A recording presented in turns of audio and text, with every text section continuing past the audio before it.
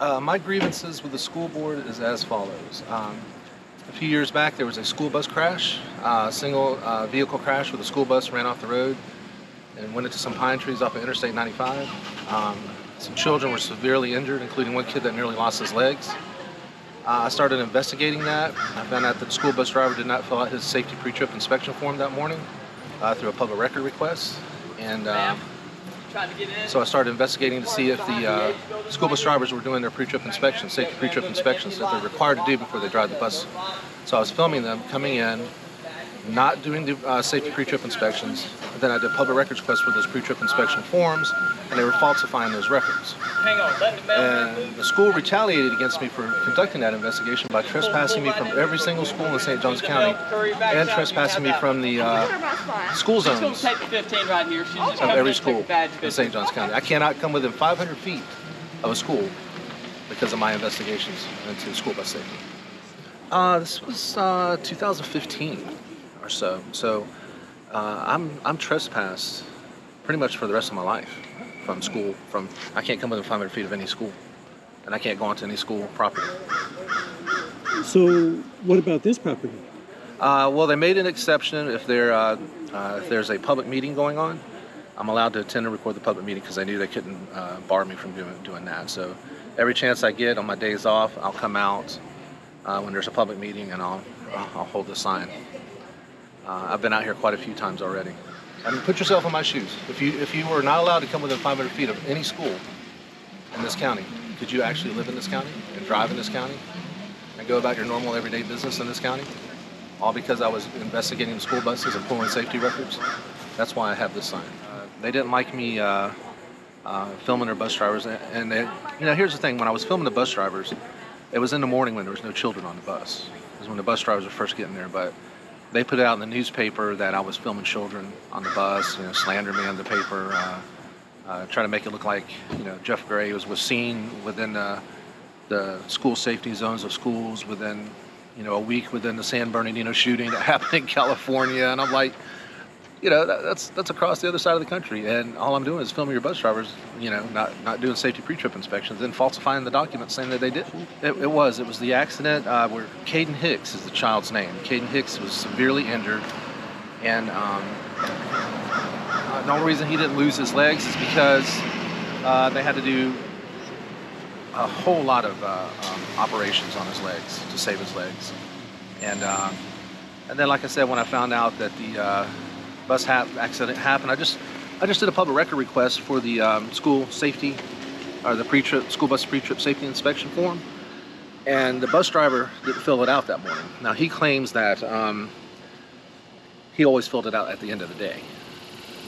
He does his inspections, but he fills it out at the end of the day.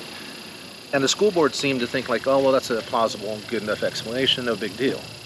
So that's why I was like, well, no, that's not a good deal, because myself, I'm a truck driver, and I know that if I do a pre-trip inspection, which I'm required to do before I put that truck on the road, you have to fill the form out too, because you get pulled over and you try to tell a Department of Transportation officer, oh, hey, look, I did the inspection, I just do the form at the end of the day. No, that doesn't fly. You'll get a ticket for it. You might even get deadline and put out a service for doing something like that. And the school board acted like it was just, oh, that's a good enough excuse. He just does his inspections and then he fills the form out later on. So that's what prompted me to go out early in the morning and start filming the bus drivers when they come to work to see if they're actually doing it. And it was the majority of them that I filmed did not perform the safety pre-trip inspections. There was a few that did, but most of them were coming in, hopping out of their cars, hopping on the bus, and down the road they went to pick up the kids. I was arrested in front of St. Augustine High School for protesting, and they dropped the charges on that. But I was just holding a sign that said,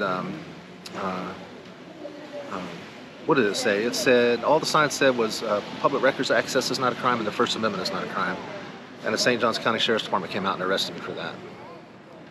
So, but they quickly dropped the charges. State Attorney's Office saw the video, dropped the charges, immediately. And it didn't stop me. I'm still coming out. I'm still going to come out here. So this single issue has changed your life. It's probably turned your life all around. It has. I have to violate the trespass order just to be able to live in this county. I have to, just driving to Publix from where I live to get some groceries, or just doing your normal everyday living, where in the county that you live in, I have to drive through school zones, school safety zones. I do it every day. I violate the trespass order every day, and I'm always constantly concerned that I'm going to get arrested for doing it. I have, at the time that this happened, I had 3 children in school in St. Johns County. 2 of them have graduated now, and now I have just 1 child in school.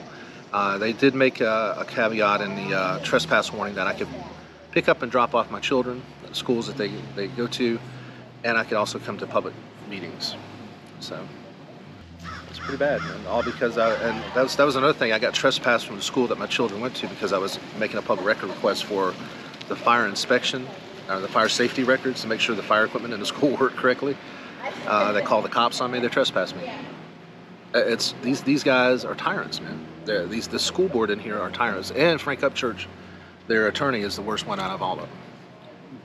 He's a dirtbag. Okay. There's one new guy on the school board council. I can't think of his name. Black gentleman. He's actually in my district. I voted for him, and he's in there now. He wasn't a part of it, so this is not directed at him, and none of what I said is directed at him. I'm hoping that some new faces and some new blood in the school board will change things around here. There's a lot of people that aren't happy with the school board. They've been in there. Most of them have been in there way too long. And they're just not, they don't listen to the parents and the people like I think they should. I think they need new blood in there. I think they need a whole total new faces in there. Some younger people in there that can start over and listen to people and not be such tyrants, drunk on their power. Another thing that I have a YouTube channel. It's called Honor Your Oath Civil Rights Investigations. And what I do is I conduct civil rights investigations. That's what I call them. A lot of people call them First Amendment audits, but I call them civil rights investigations. And my latest thing that I'm doing is I'm going in front of different city halls in the state of Georgia and Florida to hold a sign that says "God bless the homeless veterans," to advocate compassion and goodwill to our homeless veterans, and also to conduct a civil rights investigation to see if these different municipalities and law enforcement agencies and government agencies respect our right to peacefully assemble, peacefully engage in free speech and freedom of religion, because that's what I'm doing. Freedom of speech, freedom of religion, and freedom of assembly on the traditional public forum. And so far I've been arrested, well, actually 3 times I've been arrested. I've been criminally cited 1 time for violation of unlawful assembly and parade. So it's been quite an adventure to see, and it's my opinion, if you can't stand in front of City Hall, which is the courts have ruled is a traditional public forum, it doesn't get any more traditional than that, on a public sidewalk, and hold a sign that says "God bless the homeless veterans," then we're not free in this country. You just simply are not free. And it's really an outrage that I've been arrested 4 times, or 3 times so far. I was arrested in Port Wentworth, Georgia. I was arrested in Jacksonville. I've been arrested here in St. Johns County by the St. Johns County Sheriff's Department. Over there, you try over there. And the city of Blackshear is the one that gave me the ridiculous criminal citation of being an unlawful assembly, unlawful parade on city property. And last time I checked, if there's assembly, it's kind of hard to assemble something if there's only one part. And I'm certainly not a parade. So.